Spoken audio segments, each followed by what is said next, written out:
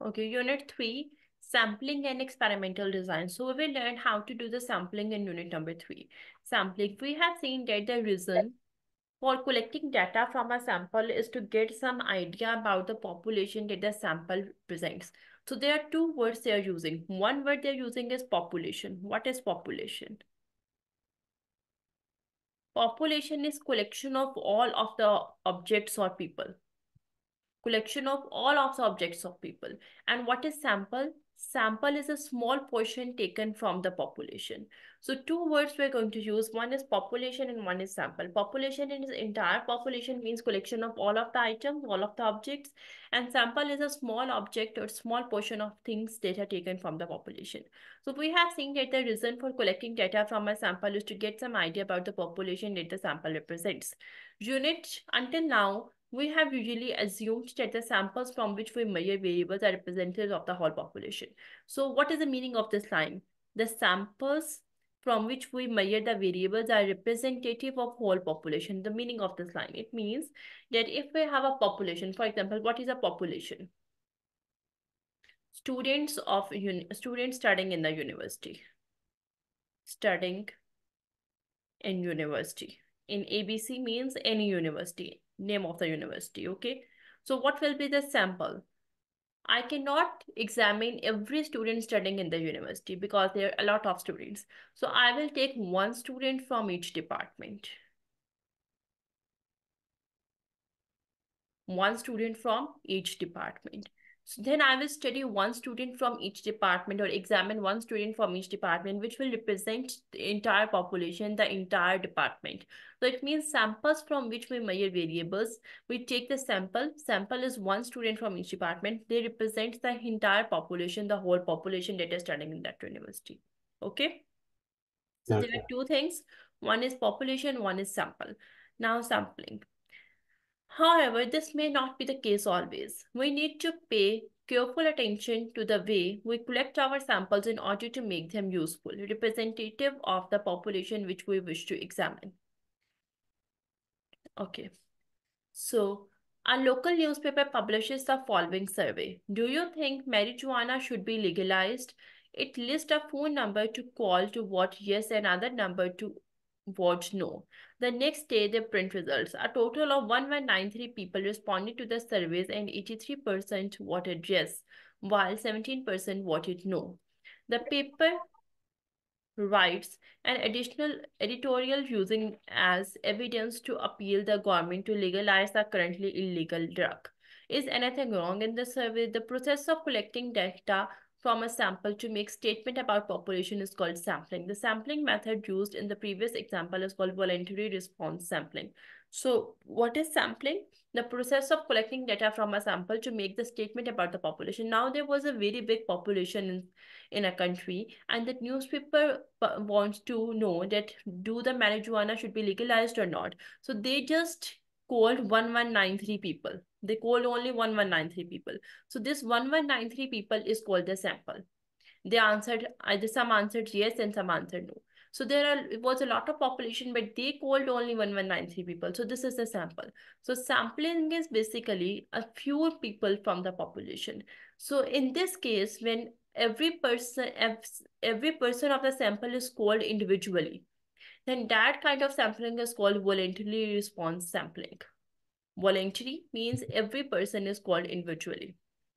Voluntary response sample. Such a sample consists of people who choose to include themselves into the sample by responding to a question or survey. The problem with this type of sampling is that the data represents the opinion of people who feel strongly about the subject in the question. So now what is voluntary response sampling? Now there are many types of sampling. The number one type of sampling is voluntary response sampling. What is voluntary response sampling? In which there is a question or a survey, and every person in the sample is asked a question in the survey, and they give a response or an answer to that question or a survey. So whenever there is a response from the people, it is called voluntary response sampling. So this is the first type of sampling that we have studied. Okay. Voluntary response sampling. People who feel strongly about marijuana use are likely those who think it should be legalized. Those in favor of chance change often feel more passionately than those in favor of keeping things the same. Someone who is happy with the way things are is not likely to take the time to call in and answer a survey question. And a few people will not answer the survey question. So this is what happened in voluntary response sampling. As such, these results are obviously not representative of the opinions of the general public. In reality, the percentage of people favoring the legalization of marijuana is much lower. Voluntary response samples are almost always unreliable and should be avoided if possible. So why the voluntary response sampling is unreliable? Because we asked only a few number of people, like if there are 1 lakh people, we asked only 1100 people, so we asked very few people. Second, the response is if a person is much likely to take marijuana, he will say yes, and if a person does not like, he will say no, and if a person does not have time, he can not respond to the call. So it means it is not the general public opinion, it is just their personal wish that if they like it or not like it. Secondly, it is a very small number of people who are calling and asking. So voluntary response sampling has some disadvantages. So it is not much reliable. It is an unreliable sampling. This is important. This is an unreliable sampling. Okay. Up until now, we have assumed that the data come from a good sample. We see now that we must examine the sampling method used before we can generalize our conclusions to the problem. If we are selecting the sample ourselves, then we must do so in a way that enables us to do the sample data to make reliable statements about the entire population. The sample should be taken very effectively because sample represents a statement about the entire population.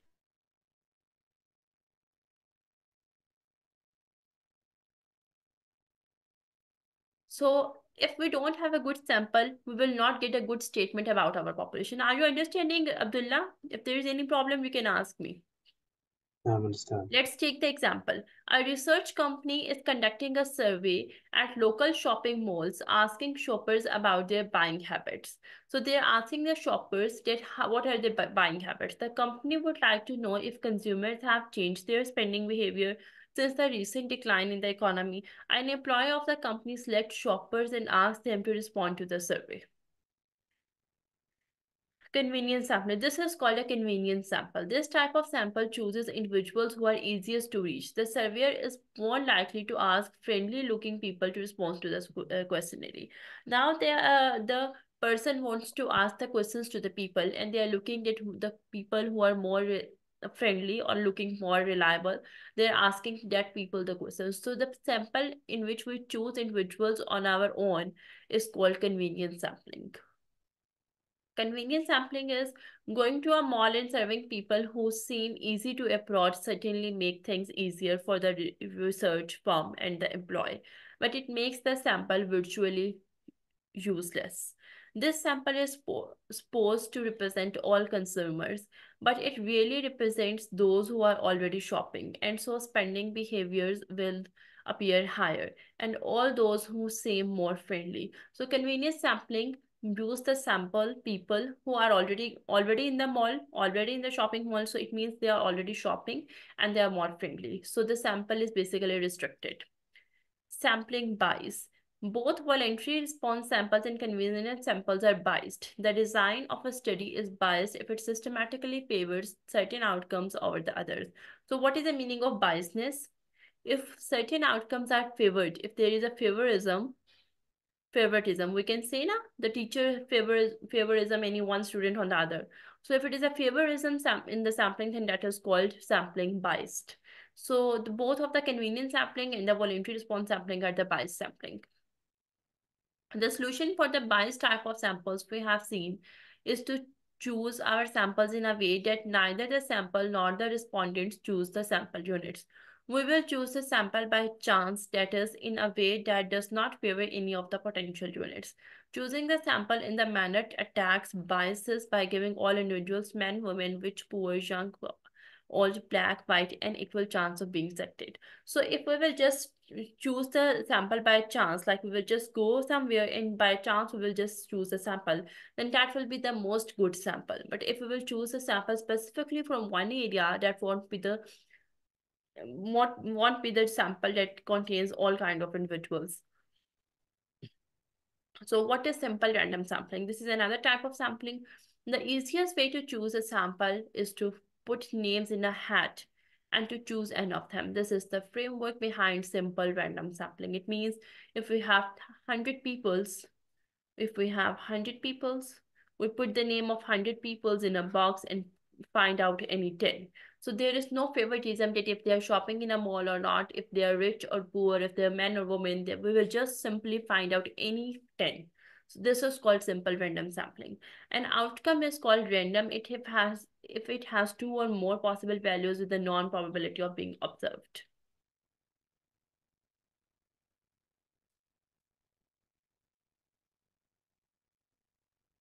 A simple random sample of size n consists of n individuals from the population chosen in such a way that every group of n individuals has an equal chance to be the sample actually selected. It follows that each individual has an equal chance of being selected. Obviously, if we have 100 people in a box, so if we take out any 5, so every person has equal chance of being selected. So in the simple random sampling, it is also called SRS. You should know the abbreviation too.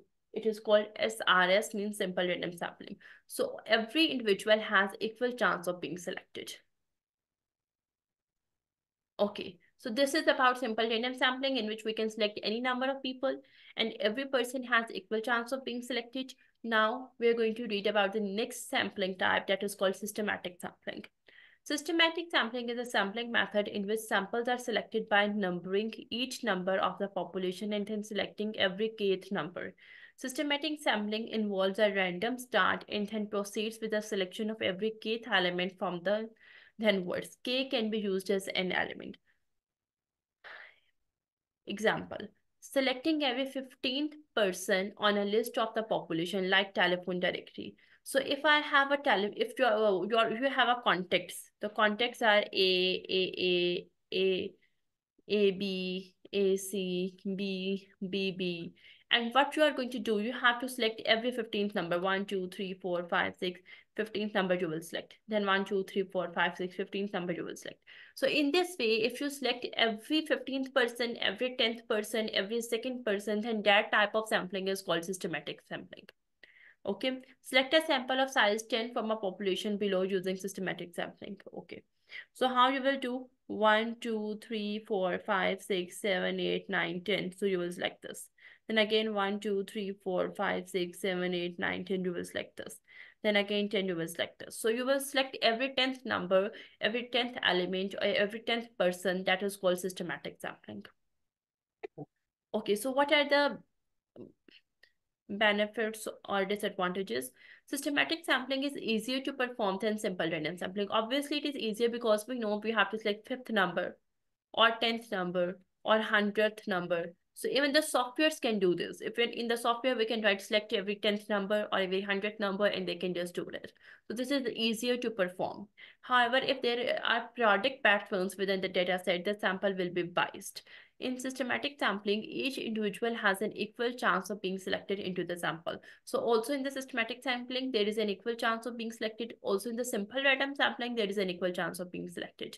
However, every possible group of n individuals in the population do not have the same chance of being chosen. For example, samples with at least 2 elements adjacent to each other will never be chosen by systematic sampling. Okay, so next is stratified random sampling. So we are studying now third type of sampling, that is called stratified random sampling. A simple random sample gives each unit in the population an equal chance of being selected, but this isn't the case for all sampling methods. Sometimes our population is naturally divided into groups of similar individuals. Suppose we wish to conduct a survey asking Canadians what their disposable income is. Different provinces have different levels of income and taxation. So it is natural to divide the country into 13 strata, 10 provinces, 3 territories. A stratum is a group of similar individuals. So what is stratum? Stratified random sampling. Stratified, the word comes from the stratified, it is called strata. Strata means group of similar people.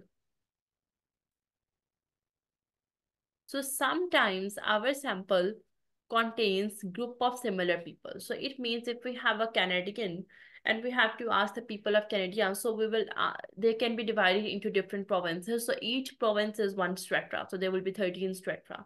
Within each of the strata, we take an SRS of equal size. What is SRS? What is SRS? Stratified, Yes? stratified random sampling. Simple random sampling. Simple. I just told you that you should know the abbreviation. What is SRS? Simple random sampling. Now, in stratified random sampling, what will happen that first of all, we have a Canada. We have to select people of Canada, but we will divide them into 13 different states. State 1, state 2, state 3, state 4, 5, 6, 13 different states. Now we will pick people from every state through simple random sampling. Like we will pick three people from here, three from here, three from here. This is called stratified random sampling. In simple random sampling, what will happen? If we have this Canada, we will just go and pick 10 people from anywhere.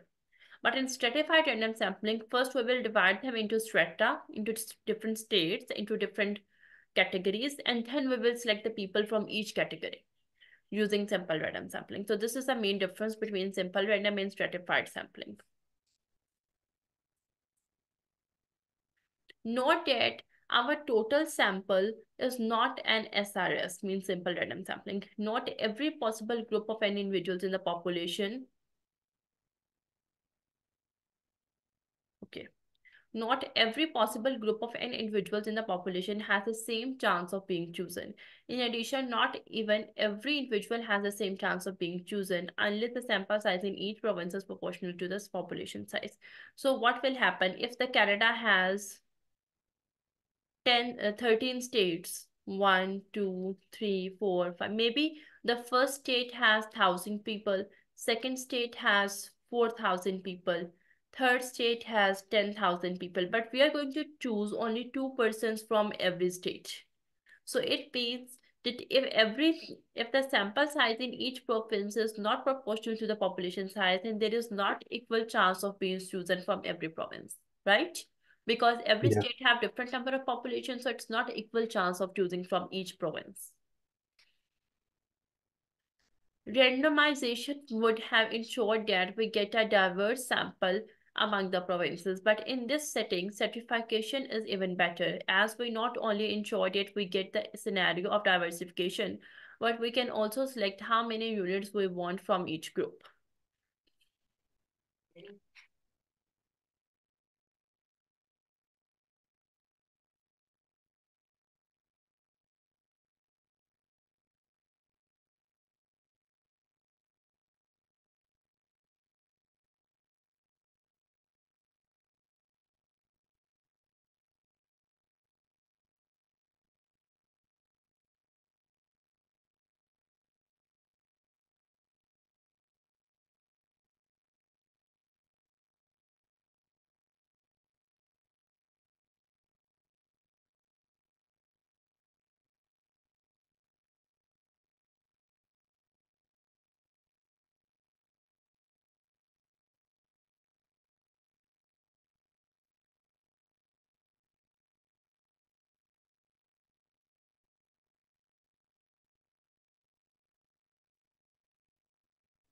Okay, the next type of sampling is multi-stage sampling.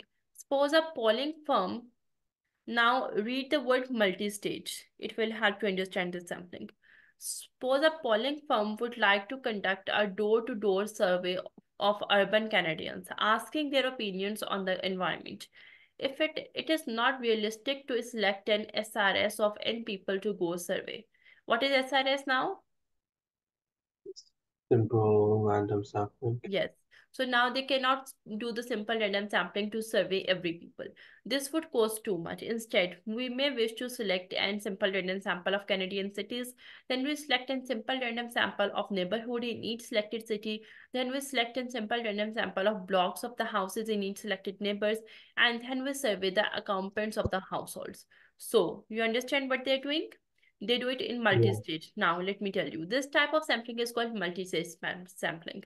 What is the multi-stage? Again, this type of sampling does not produce an SRS, Not every combination of unit has a chance of being selected. Not every household will have the chance of being included either, unless we carefully design the sample to make this happen.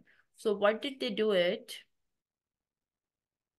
They cannot go door to door and choose every person and survey every person. So they have to divide the all the Canada into cities. Then they divide all the cities into neighborhood. Then they divide all the neighborhood into blocks, and then they select a few people from each block and then they survey them. So when we are doing the grouping, cities, then neighborhoods, then blocks, the grouping is called stages: stage 1, stage 2, stage 3.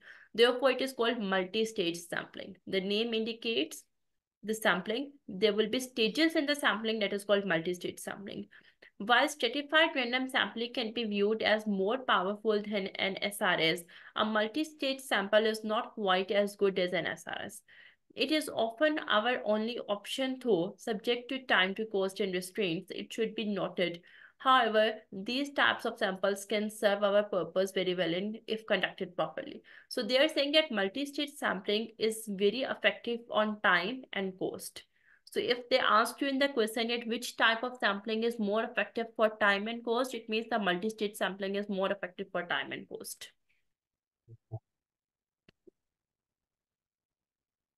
Okay, so the types of sampling that we have studied are listed over here. Voluntary sampling, in which we have to volunteer every person, we can call them or we can ask every person. Convenience sampling, simple random sampling, stratified sampling, multi-stage sampling. These are the sampling tests we have studied up till now. What is census? Collection of data from every individual in the entire population. Census is what census just happened in the last month in Pakistan. So census is what happened a few years after. Every few years it happens in every country. So what is census? It is the collection of data from every individual. The people of the government come to every house and ask every individual about the population. Okay, even a carefully designed sample can be collected in a non-random fashion. A group of lobbyists supposed to Zia wishes to dissuade the government from legalizing assisted suicide in Canada. A telephone survey is conducted. Respondents from all walks of life included in the sample: men and women, young, all with different backgrounds and incomes.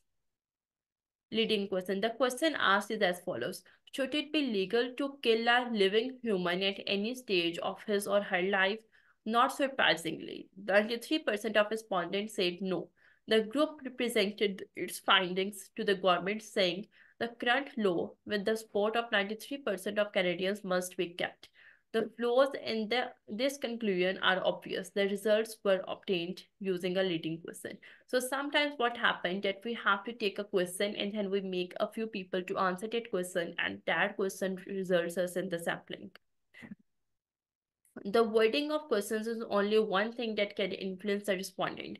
The tone or brevity of the interviewer, as well as the interviewer's race or gender, often biases a respondent's answer. In addition, the respondent may be unable to recall the information requested, making his or her answer a guess. Often, the person being surveyed will also lie or avoid unflattering opinions or behaviors. So what happens? That maybe sometimes they not give a good answer for the sampling question. Non-response or undercoverage. Two other problems. So what are the two problems that come when we ask a leading question? Non-response occurs when respondents refuse to answer the question. This is the case within many phone surveys. People hang up, not wanting to bother. So, sometimes it happens that a phone call comes from the government. We just attend the phone call and we do not answer them, and we just hang up the phone call because we don't want to answer them. Undercoverage results when some units in the population have no chance of being included in the sample. For example, phone surveys exclude a certain percentage of the population, those without phones. So some of the people do not have phones, so some of the peoples we cannot cover because they don't have phone or they cannot be listed. Sampling. Important things to remember in selecting a good sample. Select the sample in an unbiased and representative manner, proper interviewing trainer, good non-leading, easy to understand wording, and try to make non-responsive and a non-issue question. So we should not make a question that has an issue, or that do not have any response, and it should have a very easy and good wording. Important things to remember is selecting a good sample. Include all population units in your possible sample. Voluntary, response, and convenience samples are not appropriate. If you can do something better than SRS, do it. Make the sample more representative of the population. So what is our main target? To make the sample more representative of the population. That our sample should be representative of entire population. This is the most important thing.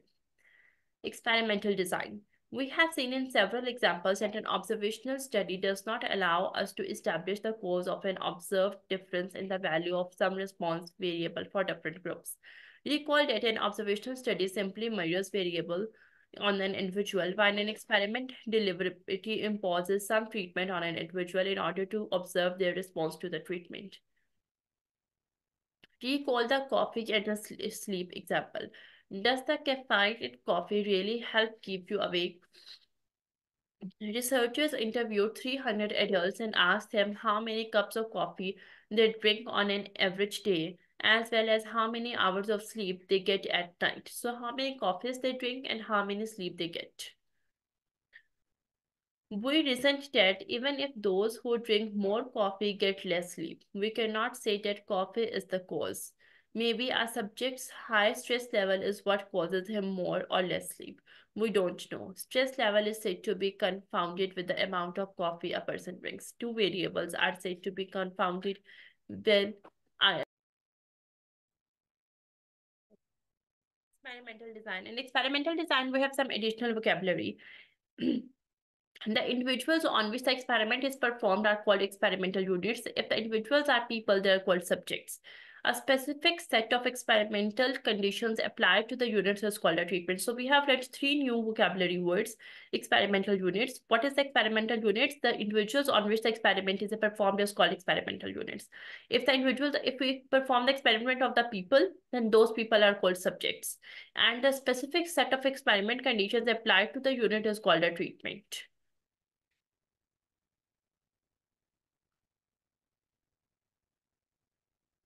The purpose of an experiment is to observe the response of one or more variables to change in other variables. And so the distinction between explanatory and response variable is necessary. So there are two variables. One is explanatory variable and one is response variable. What is explanatory variable? It gives us the explanation. And what is response variable? That gives us a response about any explanation that we are asking. The explanatory variables in an experiment are called factors, and the different values of the factors are called factor levels. The combination of factor levels of all variables actually applied to a unit is called a treatment. So what is treatment? All the factor levels applied to only one variable is called a treatment. Let's take the example. The effectiveness of the three laundry detergents is being compared. So we have three laundry detergents, A, B, and C, and we will compare the effectiveness. 9 white sheets are each stained with grape juice, motor oil, and mustard. So there are 9 sheets and all have the stains of the grape juice, motor oil, and mustard. 3 sheets will each be washed in with Tide detergent. 3 will be washed with cheese. 3 will be washed with the Tide detergent. 3 will be washed with the cheese detergent, and the remaining 3 will be washed with the sunlight detergent. So there are 3 detergents and 3 sheets will be used to wash 3 of them.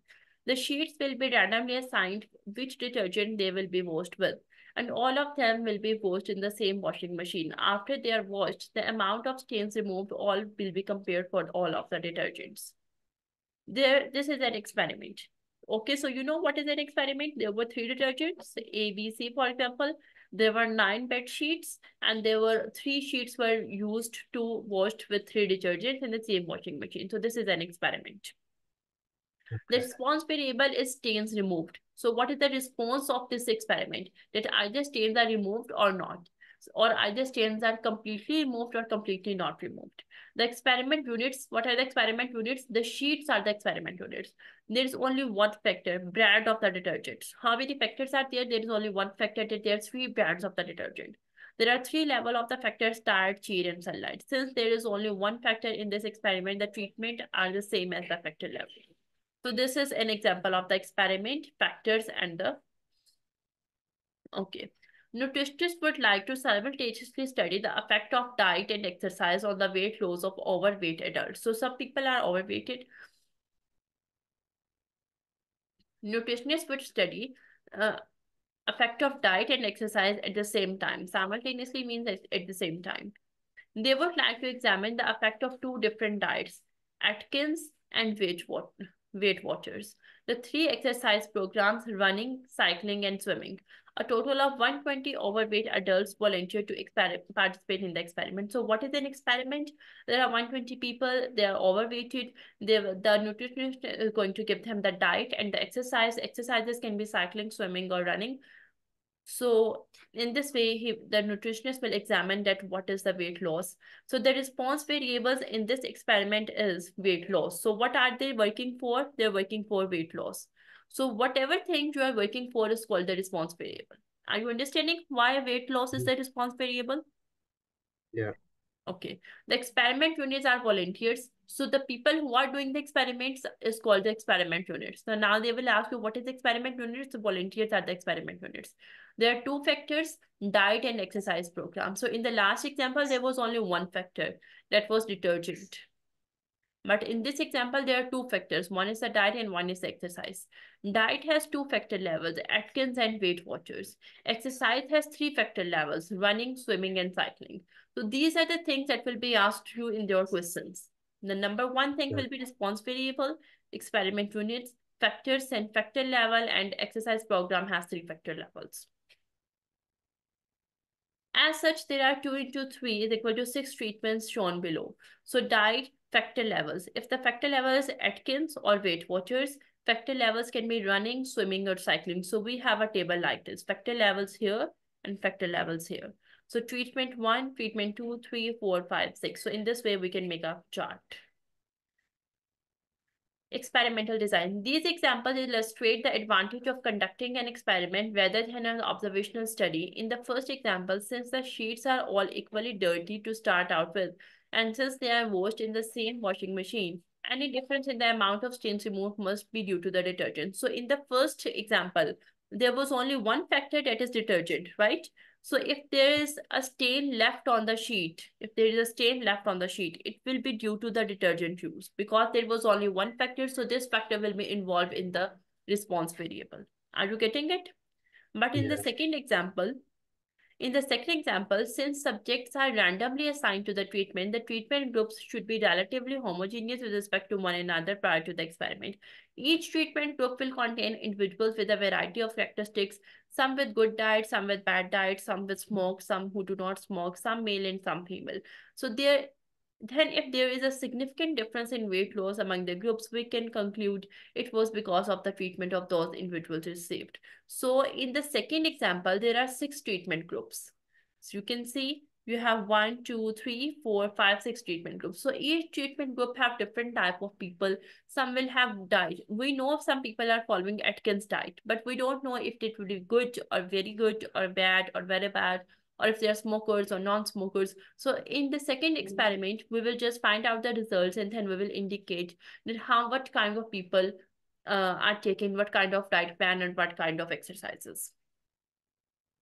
Interaction. Another advantage of experiments is that we can simultaneously examine the effect of several variables on the response variable. This will enable us to examine any interaction that might be present among the factors. So now we will learn about it. There is some interaction between the factors available. Suppose an individual suffers from both anxiety and high blood pressure. So there is an individual who suffers from both anxiety. The individual have two problems. Problem number one is anxiety. Problem number two is high blood pressure. If we conduct separate experiments, we might find this which medication is the most effective at treatment anxiety and which is most effective for treatment of high blood pressure.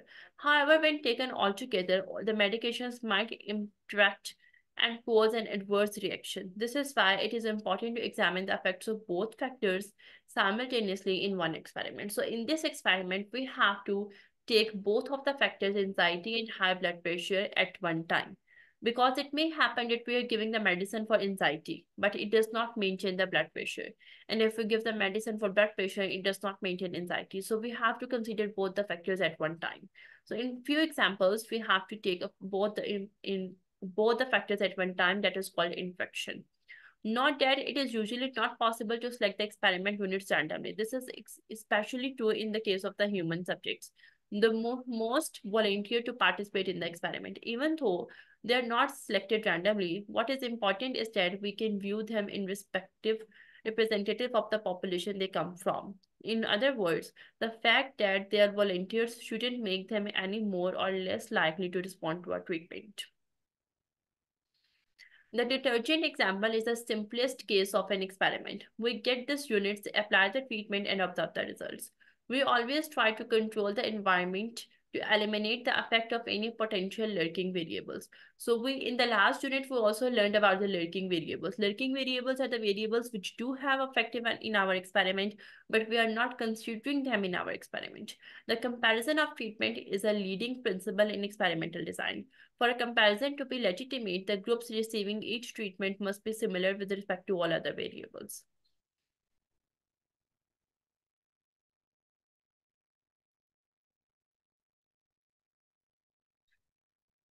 Experimental design.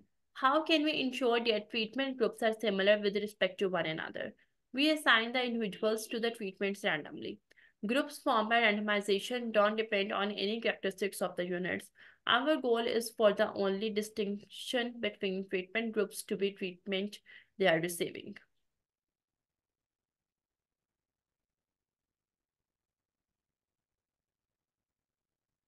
Completely randomized design. A special type of experiment is a design in which all units are randomly assigned to receive the various treatments. We call such an experiment a completely randomized design, CRD. Both examples we have seen are for CRD. So what is CRD? Completely randomized design. Experimental design. We can draw a diagram to illustrate the design of an experiment. 9 sheets. Okay, we have just done this experiment. There were 9 sheets. We randomly allocate group 1, group 2, and group 3. We randomly allocate 3 sheets to each group. Then we give one treatment to each sheet and then we compare all the stains are removed or not. So this is a diagram we can make for the experimental design. Now see, there are 120 people who are overweighted. We randomly allocate group 1, 2, 3, 4, 5, 6, 20 people in each group. Then we give the treatment and then we compare the weight loss. Are you getting it? Yeah. Okay. Patients who have had back pain for over a year go to see a chiropractor for spine manipulation to ease their pain. After 1 week of treatment, 86% of patient reports that their pain is either gone or in decline. Does this mean that the spine manipulation has cured their pain? No, we don't know. We can't tell if the elimination of the pain is because something helpful is being done or because the patient perceives something helpful is being done. This is called placebo effect. Placebo is dummy treatment that is known to have no physical effect. It may, however, have beneficial psychological effect. Control group. A proper way to reach a conclusion in this case would be I randomly divide the patients into two groups. One group would receive proper spine manipulation techniques while the other may simply receive some sort of back manipulation that is known as ineffective. This is known as control group, one for which the treatment is done and one for which the treatment is not done. We can use the control groups in our experiments to eliminate the possibility that an observed change is due to something other factor than being studied. In this example, it may turn out that a high percentage of patients receiving the ineffective back manipulation report a decrease in pain. If, however, the percentage is much higher for the treatment group than the control group, we can conclude that it was in fact the spine manipulation that causes a decrease in the pain. So what has happened in the control group, we take two groups, and for the one group, we do a proper treatment. For the one group, we just manipulate, and then we see what are the results. A group of patients suffering from an anxiety disorder is prescribed a new pill which they take for 1 year. So now a new pill or a new medicine is introduced, and the group of people who are suffering from anxiety will take that medicine. At the end of the year, most of the patients report a decrease in the anxiety. So at the end of the year, we will see if the people with the anxiety, there is a decrease or not. This may be because the pill is working, or it may be because other things in their life has become less stressful. It may also be because they think the pill should be helping, or and so they perceive it to be doing so. So what happened? There should be two factors. Either the pill is actually working, or the people just think that pill is working and they get out of the stress. Do you understand this thing? Either you have prepared all you need to and you can do the quiz to 100%, or either you just think that you can do it 100% and you will make it 100%. Okay, so one thing is that we think and one thing is we actually did. We may want to randomly divide our originate sample into two and give one of the group the actual medication and other group a placebo. What is placebo? A sugar pill. Placebo means it is not the actual medicine. Like we will just give the patient a medicine that is actually not a medicine, but patient will think that it is a medicine. Patient will think that because they are eating the medicine, therefore they're getting out of the stress. But actually we are just giving them some sugar pills and that is not the medicine. We compare stress level of the two groups after 1 year, and if the pill group's stress has decreased significantly more than that of the placebo groups, we can say pill is working. All other potential lurking variables have been eliminated, and the only systematic difference between the groups is the type of the medication. So now, did you understand what is the meaning of placebo group? Yeah. What is the meaning of placebo now? It's just a psychological thing, just to make Yes, the this is patient think something it that is works, but it actually not doesn't. given. This is just something that the people think that they are given, but actually it is not given. Yeah. And medication which is actually not given. Okay. Suppose you are taking the Pepsi challenge. A Pepsi employee places two cups on a table, one containing Coke and other Pepsi. The labels for each cup are behind the cups, but are hidden for view and not biased to your response. Your taste both colas and select which you prefer.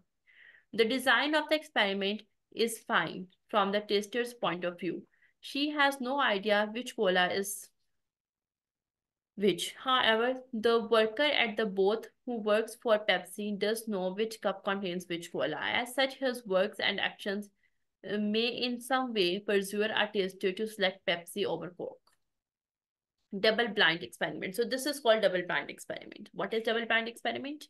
One way to avoid this problem is to perform a double blind experiment, one in which neither the subject nor the person administering the treatment knows which treatment is the one being applied at any time.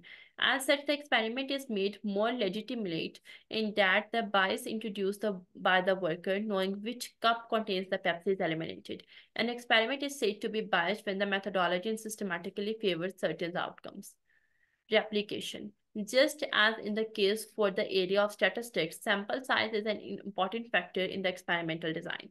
If an experiment is performed on more units, our results will be more trustworthy. Obviously, we know if we take more units for the experiment, the results will be more worthfully. Replication is the administration of each treatment to more than one unit. Replication means that we are doing the same treatment not only on one unit but on more than one unit. We perform the same experiment on more than one unit. That is called replication. Experimental design. We have seen the three important principles of experimental design: randomization, control, and replication. What is randomization? The experiment units to the various treatments. Control, that we take two different groups and can control one by lurking variable or one by placebo and other by actual medication. Replication, that we perform the results again, experiment again and again.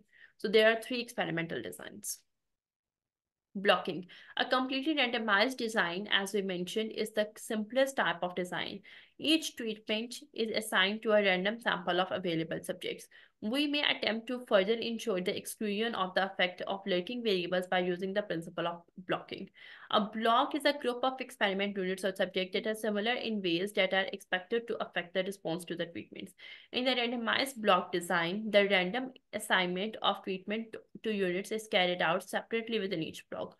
So what is random block design? That we take random blocks of people, and then we put out the experiment for each of the block. Randomly select the people from each block and then put the experiment for each block. So there is an example for this. A researcher would like to compare the effectiveness of two popular anti-anticid tablets. Tums and roulates. Tums and roulates are two tablets, and the researcher want to compare the effectiveness. 300 people suffering from the acid reflux disease volunteered to participate in the study. The researcher believes that the response to the two medications may differ depending on the survey of the disease, and so he decides to conduct the experiment separately for 180 volunteers and with moderate acid reflux disease and for 120 with severe acid reflux disease. This is another form of the control. It ensures that some of each type of the patient is getting each tablet. A control group is also included, giving the third of the volunteer as a placebo, a similar looking a tablet known as which has no medical effect. So there he makes three groups, one with less effect of the acid reflux, one with more effect of the acid reflux, and one giving the placebo, which is not a medicine, which is has no medical effect. So mild acid reflux, severe acid reflux, random experiment, there are few groups, treatment, and we compare the effectiveness. The blocking variable in this case is variety of acid reflux route. Notice that the blocks are not found randomly. We purposely divide the volunteers into two groups in the mild and severe. It's not that it was actually divided, but we do divide them to check the effectiveness of the results. So this is 300 volunteers, and we divide them into block 1 and block 2 with mild and severe, and then we take the groups and treatment to compare the effectiveness. Notice that in the above experiment, the researchers wanted to compare the two antacid tablets and to determine if either of them was better than a placebo. Also, they were giving placebo to a third group. So they checked that which one is better, either any of the antacid tablet or a placebo. Randomized block design. Suppose in the weight loss example, in that the nutritionists believe males and females might respond differently to different diet and exercise programs, they may wish to instead use a randomized block design, where gender is the blocking variable. They can then conduct the experiment separately for men and women. So lastly, we rate an example for the nutritionist who for the weight loss thing. Now, the nutritionist can also do the same experiment by dividing males and females separately. So males and females or the gender will be the blocking line. Summary of good experimental design. Allocate units to treatment randomly. Control the effect of possible lurking variables. Use the principle of replication to each apply of the treatment. Summary of good experimental design. Draw a diagram that we have just drawn for each of the experiment. Eliminate the biasness and remember the placebo effect.